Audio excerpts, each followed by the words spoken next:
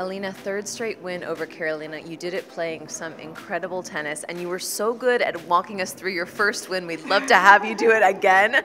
Let's start with set point here, first set. I remember it was a very tough game, and I was left early down. It was a good serve.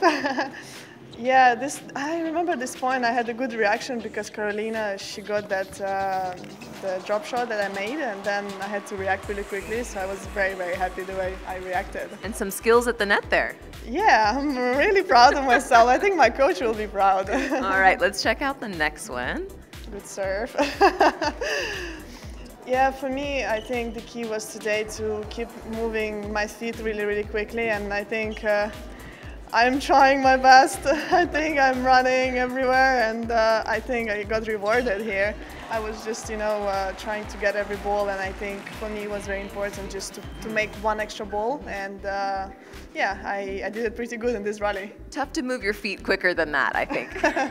All right, let's see, what do we have next? So, okay, finally, match point here. Okay, match point, yeah. I think this one, it was good point from me, and yeah, I was very happy the way I could stay calm after losing my my serve game before. So for me, it was very important, just to take 1 point at a time.